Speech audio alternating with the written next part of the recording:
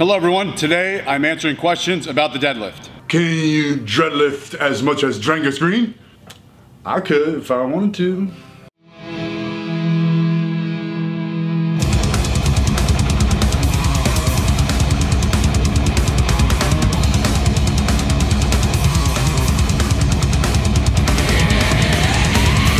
Jose Laba 97 says, I'm a long-legged individual.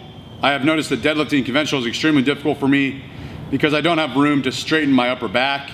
I fixed this problem by deadlifting with an incredibly narrow stance. Should I switch to sumo because my deadlifts are extremely inconsistent from week to week, or keep going on with the narrow stance? Well, if you're just switching to sumo only because you don't think that you can deadlift with a conventional stance, I wouldn't suggest that. If you want to go to sumo, sure, you can. Usually when I work with clients who have very long legs, I have them do a frog stance deadlift to where their toes are out much more, a much greater toe angle than someone else. And what that does is it really pushes their knees out. So again, you can bend your knees without having them travel too far forward and get in the way of the bar.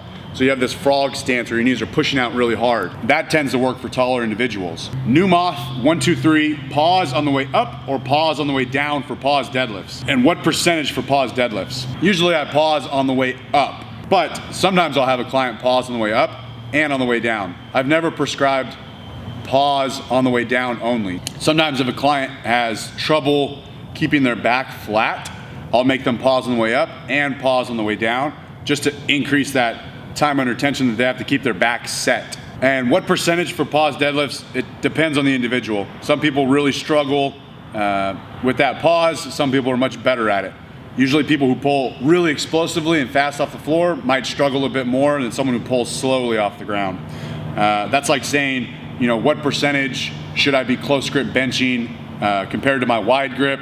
It's different. Some people are better at close grip. Some people are better with a wide grip. And it's also practice. The first time doing pause deadlifts might not be that great, but when you do it more and more and more, that percentage of your regular competition deadlift starts to close. Okay, I really like this question from Galatanoline. What grip is better for a beginner to perform? So I'm going to kind of take this question as an opportunity to talk about grip because I've worked with a couple of people the last couple of weeks and I've talked a lot about grip.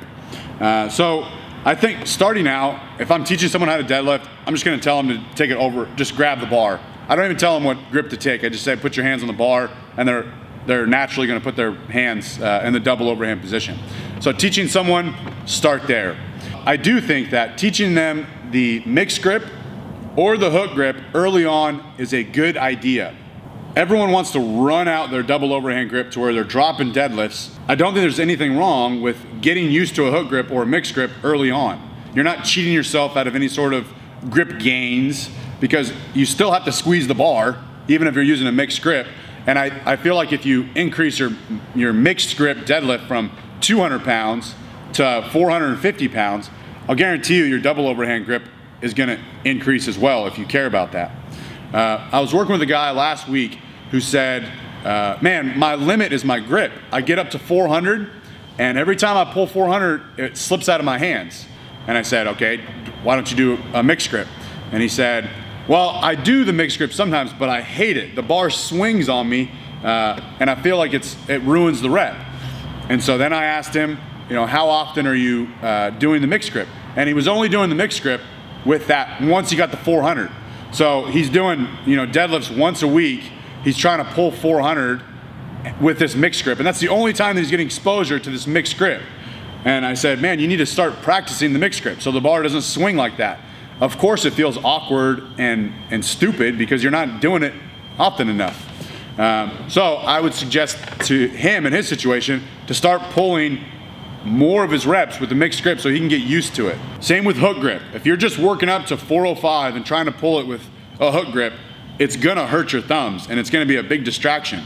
But if you start pulling 225 and 315 and 365, start doing some reps with the hook grip at a lighter weight, it's gonna be more manageable. So don't reserve your mixed grip or your hook grip for your max weight. Start practicing now. Re-coaching. I often see people using the starting strength setup method, myself included, but a lot of people tend to shoot their hips up first. What cue would you give to get away from this? Two things. If your hips are shooting up before the weight leaves the floor, your hips are either too low, which brings your shoulders back behind the bar. And so when you pull a heavy weight, your hips come up and your shoulders kind of spit forward over the bar. So your hips might be too low at the start. The second thing is, if you are in the correct position, you have to make a conscious effort to hold that position off the floor. So don't just yank on the bar. Once you're in position, you have to hold your shoulders slightly in front of the bar. Hold your hips in position. Push your feet through the floor.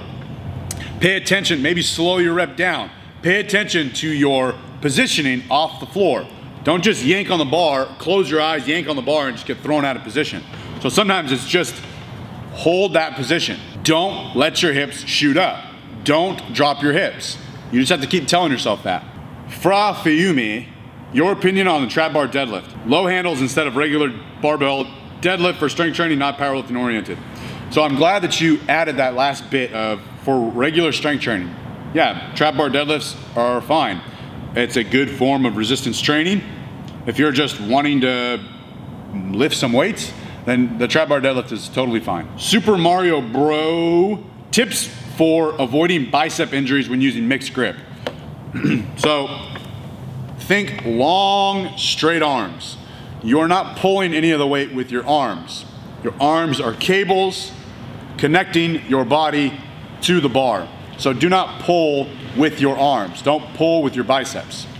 If you're using a mixed grip, think about flexing your triceps, and that would help lock your arms out. As you squeeze your chest up and set your back, you should feel your arms lengthen, and you actually feel heavy in your hands because you're pulling that tension or that slack out of the bar. Once you're in position, back is set, arms are long and straight, you feel heavy in your hands, push your feet through the floor.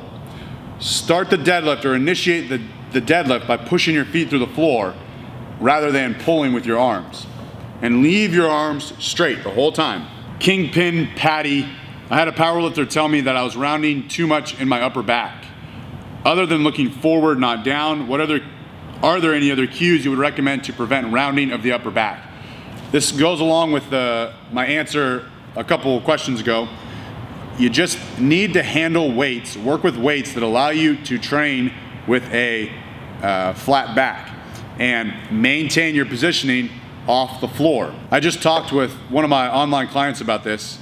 Mike Teixeira was talking about round back deadlifts, and he was saying that if your back rounds when you deadlift, and you're deadlifting, for example, twice a week, use one of the days as a normal competition deadlift, and if your back rounds, so be it. The second day should be flat back deadlifts. So you need to use a weight that allows you to train with a flat back. So take that for what it's worth. Fake internet persona. Hey Alan, sometimes when I deadlift, the bar will come down faster on the left side than the right, as in the plates on the left side touch the floor first. Is there anything I can do to look out for in order to fix this? First off, make sure your head is straight forward or slightly down or whatnot, but you're not looking side to side. Sometimes I see people, every time they lower the bar, they'll look to one side, and you might be doing that. Or when they bench, they'll turn their head a little bit and look to one side. I don't know why, but it's common. And the obvious cue that I'm gonna give you, you need to think about lowering the right side first, and that might even things out. So if you are crooked, having a reverse crooked approach might straighten things out. Also the obvious stuff, like make sure your stance is centered on the bar and make sure you're grabbing your hands evenly on the bar. Gabriel Martin's Fitness. How to teach the deadlift for someone who doesn't have strength to do 135. Bumper plates. They have as low as 5-pound training plates.